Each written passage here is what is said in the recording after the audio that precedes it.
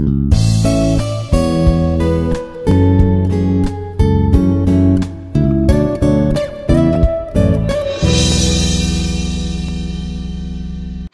and welcome.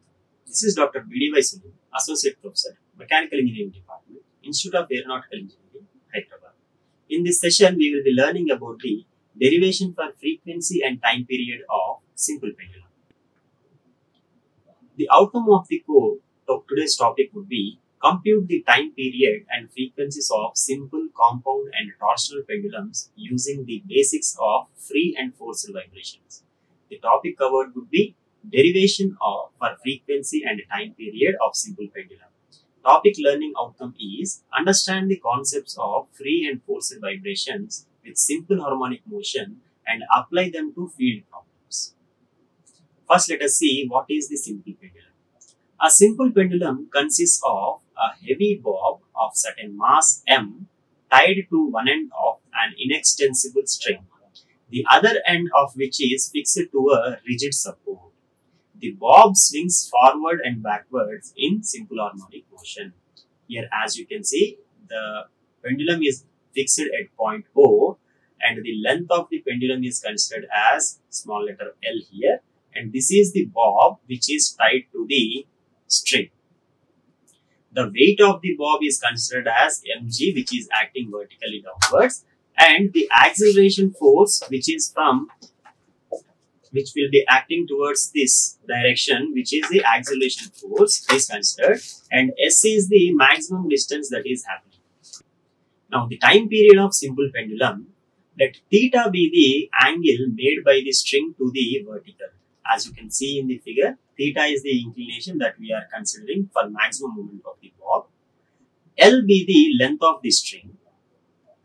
And from the figure, sin theta is equal to F by mg. Where we are considering the triangle, velocity triangle or the directional triangle for forces which are acting has been drawn here, and this force triangles will be considered, and for that thing, the theta inclination, if we apply sin theta here, that would be opposite, which is F, and by hypotenuse it is mg. So this sin theta, which is F by mg, is obtained by using the force triangles that has been drawn from the given figure. So from this we can write F is equal to mg sin theta, and we know F is equal to ma, that is equal to mg sin theta. From this, if we write A is equal to g sin theta, or we can say it is A is proportional to theta. Take it as equation 1. And also from figure we can say that S is equal to theta into L. That means the length of the arc we can write with the equation theta into L. So this gives S is proportional to theta again. As L is the constant, we can say S is proportional to theta. And in the first equation, we are taking this as the second equation. And in the first equation, as acceleration due to gravity is constant, A is constructed to be proportional to the theta. From equations 1 and 2, we can say A is directly proportional to S. As A is proportional to theta and S is proportional to theta, we can write A is proportional to S, which defines simple harmonic motion. So we can say that the movement of the pendulum, simple pendulum, the movement of the simple pendulum or the vibration of the simple pendulum is termed as the simple harmonic motion by the derivation which we have done here. So we have the acceleration Ax is equal to omega square x. From this, if we write As is equal to omega square s, which will implies the omega is equal to under root A by S, where A is the acceleration and S is the displacement.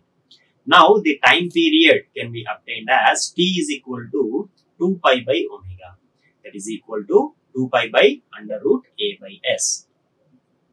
So which will be written as 2 pi under root S by A. That gives 2 pi under root theta into L by G sin theta. So this S value and A value are taken from the equations 1 and 2 there. previously which we have obtained. So those are theta into L by G sin theta. Therefore, the time period T of simple pendulum is given as 2 pi under root L by G. So we can remember this equation, which is the acceleration to the displacement ratio, right? Under root acceleration to the displacement ratio for further implementation of the values. Since for small angle theta is equal to sin theta, here sin theta has been replaced with theta, and the numerator and denominator, the theta gets cancelled. As the theta value is very small, we can take the sin theta value as theta. This concludes the session. Thank you. Like, share and subscribe. Hit the bell icon for more updates.